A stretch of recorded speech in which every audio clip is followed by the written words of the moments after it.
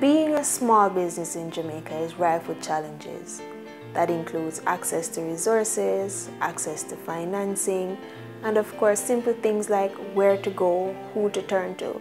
There are lots of traps that you can fall into as a small, young business owner. The lack of information over a period of time have caused a lot of our people to be misguided in terms of what goods and services they bring into the country. At Brescia, we make dreams happen, and getting into the business of making bags has been both a challenge and an exhilarating opportunity.